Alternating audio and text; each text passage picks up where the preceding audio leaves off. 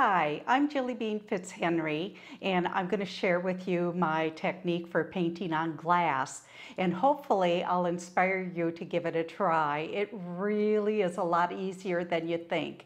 The biggest thing is having the right brushes. So let's take a look at the glass art brushes that I'm going to be using. These are made special for me by Dynasty, and what's different about them is they have very super soft bristles. So when you're painting on the glass, you're able to cover the glass with your paint with a thicker coat. Other brushes, you wipe it off as fast as you put it on. So my glass art brush set comes with two flats, two different sized liners, two different sized rounds, and then also a rake brush, and I use that for fur. And another couple of pieces that I like to use, they're from the IPC line by Dynasty, and they're little foam sponge brushes. I use those to kind of sponge on or stipple on the frost paint that I'm going to have around the bottom edge of the glass. And they come in two different sizes, a large and a small, and I just find it easier to use those rather than a regular sponge. But you could use a makeup sponge, one of those foam kind of wedge makeup sponges, if you are in a pinch. Okay, so let's get started. One of the most important things is make sure that your glass is totally clean. I just use dish soap and take it to my sink and wash it and then dry it off. Rinse it in hot water, dry it off with a soft towel. Then what you want to do is you want to take your design, and when you've cut it down, you want to cut it down even further. You want to go right around the design so that you're able to get that into the glass a little bit easier. Then I've put some tape on each end of the design, and I'm going to put that into my glass and position it to wherever I want it. Then what I have done on my piece is I have actually put the DecoArt gloss enamel white frost. I've sponged that around the bottom of the glass, but I did want to put my design in there first, so let me start with that. I'll get a little sample going here so that you can see. This is the frost, and then I take the foam brush and I don't wet it first. I pat the extra off on the palette, and then I'm going to start right in, and I get close to the design, and it's okay if I overlap just slightly into the design itself. And I'm going to just gently pat, and I'll go all the way down to the base. And I'm going to do this all the way around the glass. Then I'm going to start right in with the basing of the colors. I've got sand that I'm going to use for basing in on the daffodil. Okay, so I'm going to use a round brush, and I don't need to wet it first. I can just go ahead and get my paint on there. I want to have a lot of paint on the brush, so I'm really plumping that brush up, and then I actually scoop up just a little bit more paint.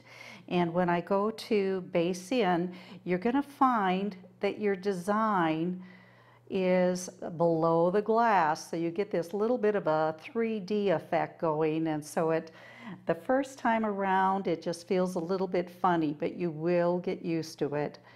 Pull the brush strokes in the direction of the petals. So if you do have brush marks, at least they're going to go in the shape that the veins would be on your petals. So just lots of paint. You see I reload a lot. I pull all the way from the tip all the way to the base of the flower. I try not to stop in between, and I try not to rebrush it too much.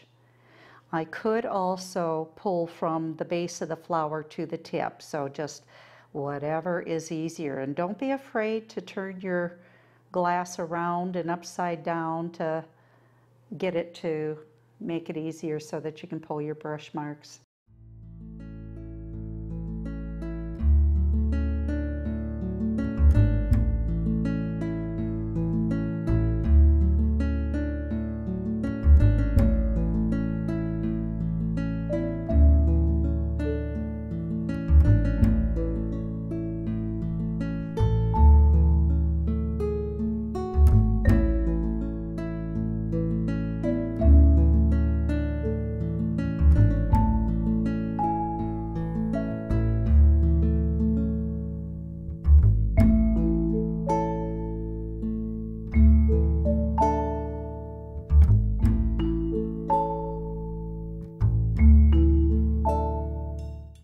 I'm trying not to water down my paint.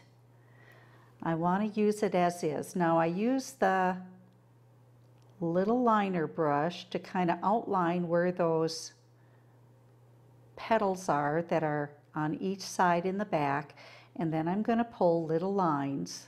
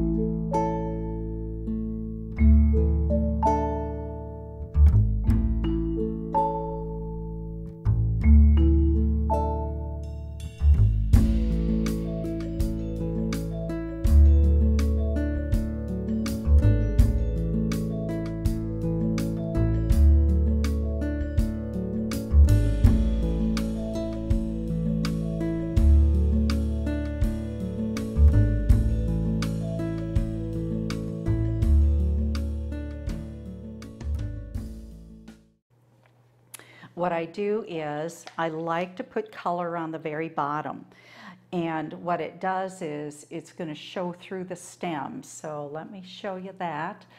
Choose whichever color is your favorite, and I'm going to squeeze about the size of a dime in the center of the glass.